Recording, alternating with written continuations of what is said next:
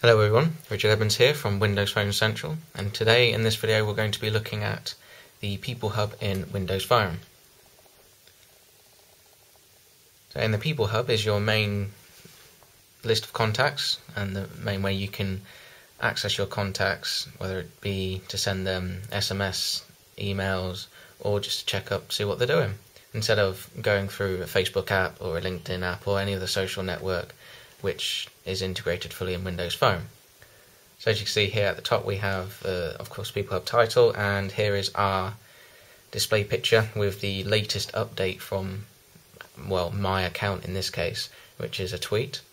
And you can pop into your location where it brings down all the information about yourself, where you can post a message, check in, set your chat status in Messenger, as well as viewing all your notifications, tweets and Facebook, as well as LinkedIn notifications should you have that connected to your phone.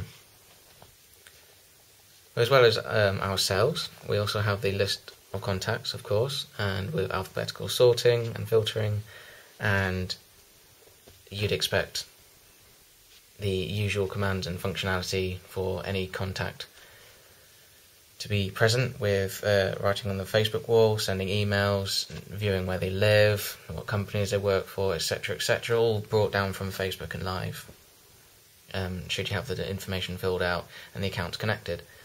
And of course, if you swipe it across, you can see what's new on their account, whether it be Facebook, Twitter, what tweets they've posted, what photos they've uploaded, and you can view all this straight through the phone without going into a Facebook app.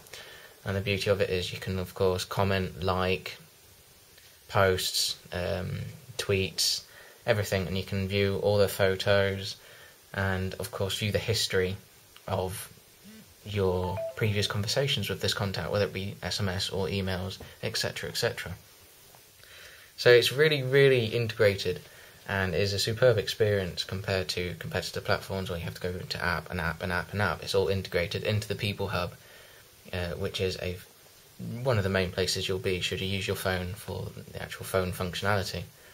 So as well as the actual list of contacts, you're swiping across and you have the What's New area, which is exactly the same as per contact, but with this pane it actually shows all the contact updates in one area.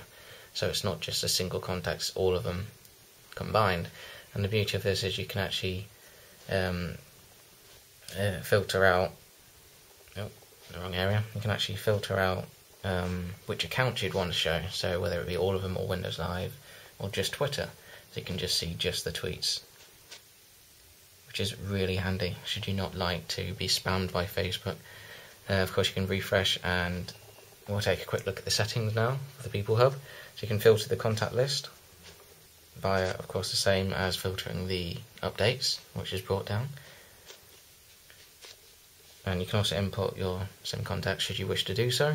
Of course, everything's stored in Live when you add contacts with Windows Phone, so it's all handy when you move from phone to phone. You don't have to use your SIM card for storing contacts. It's all done in the cloud, and as soon as you activate your Live ID on a new device, it will just simply pull all your contacts down and all the information as well, which is really handy.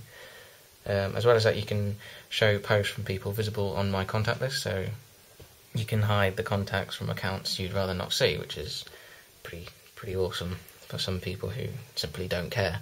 You can sort the list by first name and last name, display names by first and last. You can use the location to find nearby places, and save check-in history with Windows Live ID to improve search results. And then here you can see all the accounts connected, which you can manipulate in the settings as well. So going back to the actual hub itself, you scroll along and you have the recent contacts.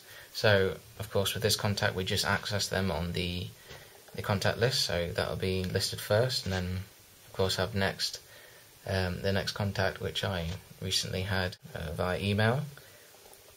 You can see it lists them now. So it's really all integrated nicely, and that is the main part of the hub itself. So before we close this video off, a handy tile that you can post to your home screen, the Me tile, which is your one-stop convenient access to everything about yourself, should you love yourself that much, or should you just desire your notifications easily accessible. So that's pretty cool. And of course you'll still receive all your toast notifications and whatnot from these services connected to your phone. So you can read up the full article on Windows Phone Central, and thank you very much for watching. Take care.